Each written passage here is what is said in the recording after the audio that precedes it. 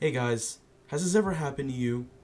You changed your birthday because it was wrong, and now your account has been locked for being underage. You have selected the third option, which was you were underage when you created your account and now you are overage. Guess what?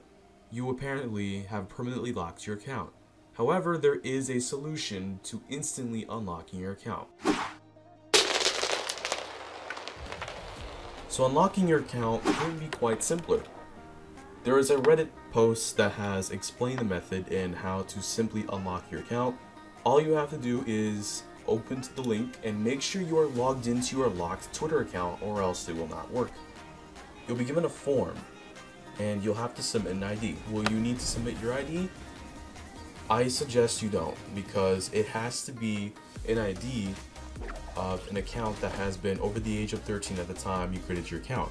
So you can be a friend, an older friend's ID, it can be your parents' ID, cousin's ID, any ID, as long as it's a valid ID.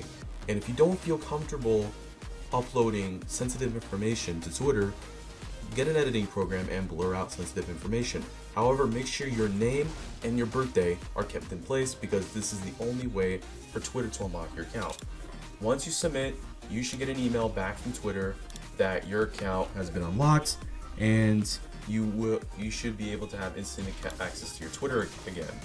Now, do keep in mind that your follower count may be reset to 0. It only takes a few hours for it to go right back all the way to the original account it was on. Now, if the method doesn't work, you can always try again and keep trying until eventually you get the right one. You can try fake IDs, you can try another ID, as long as you find an ID that will work. You can also change your email on the form and try again, and you will most likely be able to get in your account. Otherwise, unfortunately, if it doesn't work, then you may have to wait until Twitter comes up with a solution, but this is almost guaranteed to work. I like to thank the Reddit user here for actually coming up with the solution, or whoever came up with it originally. Thank you guys for watching, and I'll see y'all next time. Peace out.